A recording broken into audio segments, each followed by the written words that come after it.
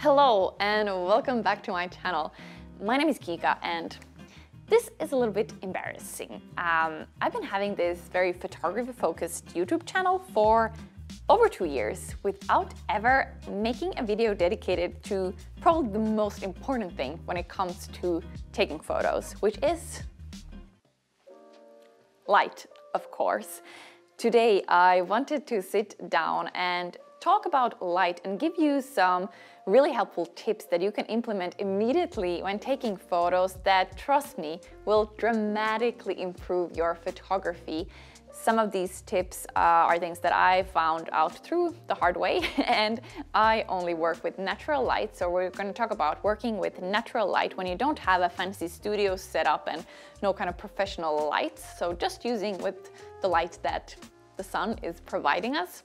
I think, unfortunately, if you have bad light when you're taking a photo, no matter how good the idea is or an amazing moment that you're trying to capture, if the light is dull or bland or isn't good, it's really, really difficult to save. And I have been through this. I've sometimes spent hours on something and then I just didn't have good light and just had to scrap it and kind of abandon that photo. So light is something that you really want to be mindful about and pay attention to.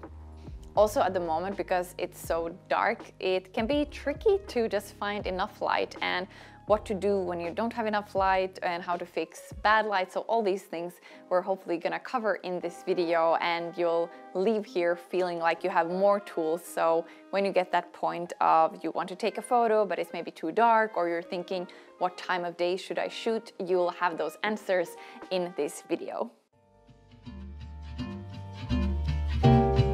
Now you can divide light into hard light and soft light.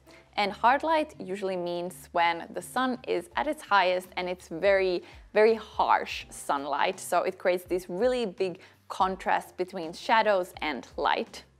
Now, soft light is more scattered, and you'll usually have that on a cloudy day, like for example today. And usually soft light is easier to work with because colors will be more realistic and you won't have these contrasts that are so dramatic.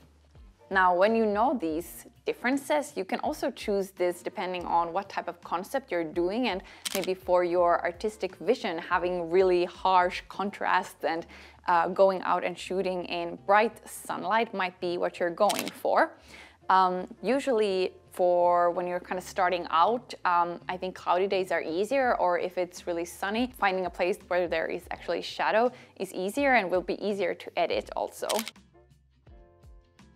Finding good light is all about observing how the sun moves throughout the day, and you probably heard this before, but golden hour, so just those hours or that hour before the sun sets, is usually really gorgeous for taking photos. It's the same just after the sun is rising. That hour is usually really, really pretty light, and it's very magical for capturing those atmospheres of just a little bit out of the ordinary. So definitely be lookout for those types of light if you're going for a photo that maybe you want to have kind of that fairy tale vibe or just something a little bit out of the ordinary. When you're shooting indoors and it can get pretty dark and maybe you don't have big windows, that can be a real challenge. My tip there would be to just be as close to the window that you can possibly be, and usually the best way is to face sideways. So instead of you being in front of the window, because then you will just be a silhouette essentially, and you also don't really want to be, if you're in front of the window so the light hits straight on your face, that can sometimes look a little flat. So I've just found, and of course this is a matter of preference and taste, that being sideways placed to the window works pretty well, and that usually creates some nice depth in the photo. If you're working with a camera, then definitely shoot your pictures in raw format, because that just means that even if it's pretty dark, you can go in and increase the exposure without losing too much detail. If you don't have a camera, or if it's just really dark, you can make a do-it-yourself reflector, which basically just means that you will reflect whatever existing light you have onto your subject. So if you're taking a portrait, for example, you can use that, and you can use a mirror for this, or then you can glue some tinfoil onto some cardboard and use that as your reflector. I've also seen people use like foam boards or just something that's very light and reflects light as a reflector. One of the things that inspires me the most is definitely working with light, and also throughout the season light will be different. And I don't know if you've noticed when you've been traveling that light can have different colors depending on what place you're in or what space you're in the world. And that's, I don't know, that's I think one of the greatest things with photography. That's something that I maybe didn't notice before, but then once you go out there with your lens and your camera, you start seeing these things. So observing light is definitely one of the biggest tips, and also in your home seeing what kind of patterns maybe when the sun shines in, it's creating on the floor, and using those in photos. So just keep in mind and yeah, keep your eyes open on how you could use that in an interesting way in a photo. Also, because rules are meant to be broken, sometimes maybe you want to actually place your subject so that the sun is shining from behind and you actually become a silhouette, and just playing with shadows and light. That way you can take some really striking images.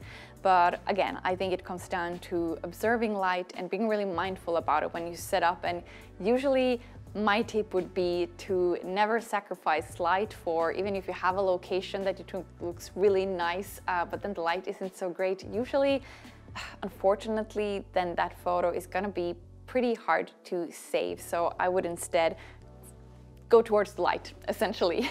And maybe that means have to compromise in your location or in your background, but I think in the end that will still produce a better result.